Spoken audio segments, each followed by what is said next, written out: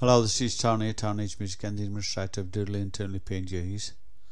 I'm going to start you off with Affinity Designer, and I'm going to show you how to use the pixel tool using pixel persona in Affinity Designer. So first of all, you start with a new document. A4 landscape is what I'm going to use. You don't have to use landscape, you can use portrait if you want to, and I'm going to click on persona. Oh, didn't come on. Oh, I've missed it again. I have a problem with that, doing that sometimes. Pixel persona. Right, now if you go down the left hand side, you'll see just after the selection brush tool is the pixel tool. Now I've clicked on it, so its properties along here are changed to the pixel tool properties. You'll find the width should be on 1 pixel, but I've changed it to 50 pixels to just check how to use it before I started this tutorial, and 50 pixels seems to be about right. I would also tell you to click on the stabilizer to make sure it stabilizes. That really works well with this, so I should suggest you put the stabilizer on.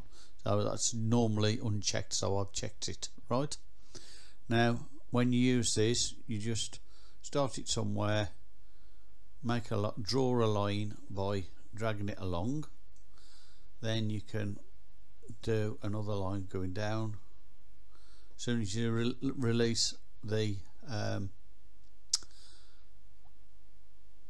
mouse button, it will stop. Right, so you do that like that, and that's like a table. Right, and you can have, I don't know,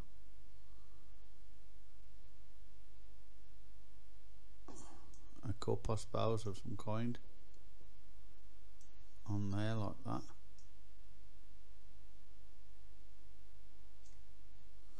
And a plate.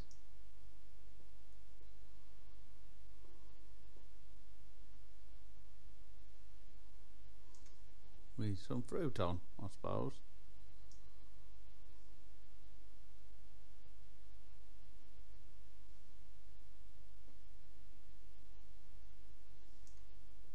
Okay, that's just a simple show of what you can do.